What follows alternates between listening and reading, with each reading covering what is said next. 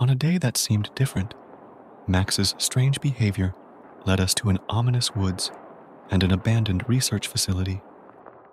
Guided by curiosity and a mix of fear, I followed Max inside, stepping into a world where dust hung in the air and flickering lights cast unsettling shadows. Calls for Max echoed in chilling silence as I explored further, stumbling upon a room with a dimly lit computer screen. It revealed the details of a failed experiment, a biological creation designed to instill fear, now roaming freely within the facility.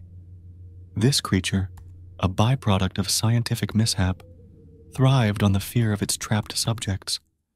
The documents whispered unsettling truths about the tormented test subjects, their fears twisted, and the facility itself feeding off their despair.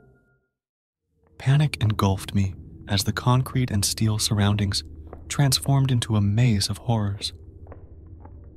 Each step led me deeper into the clutches of this ominous being, the malevolence hanging heavy in the air. In a room adorned with broken equipment and cryptic symbols, the remnants of the experiment unveiled a dark secret. The facility demanded sacrifices, binding those unable to escape to the nightmarish entity, a grotesque manifestation of scientific ambition gone awry. As I stumbled through the haunted facility, glimpses of the sinister creature haunted my every move, a mutated, biological terror lurking in the cold, sterile corridors. Escape became a desperate race against the entity's growing power. In a spine-chilling confrontation, a forgotten journal revealed the key to breaking the entity's hold.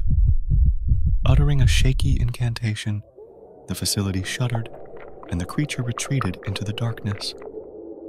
Back at the entrance, Max sat there, eyes reflecting the shared terror of our ordeal.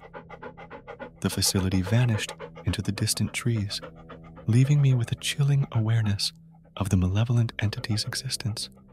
Leaving the site, an unsettling feeling lingered, a warning etched in my mind. The facility's dark secrets served as a reminder. Beware the haunted lab, where few who enter escape its ominous clutches. Should you ever find yourself near this failed experiment's remnants, pray you never come face to face with the twisted, grotesque entity born from the darkest corners of scientific curiosity. A chilling reminder of the thin line between progress and nightmare. Thank you for watching to the end. Hope you liked it. Also, don't forget to hit subscribe and ring the bell for more bone-chilling tales. What's your take on the thin line between progress and nightmare? Share your thoughts in the comments below.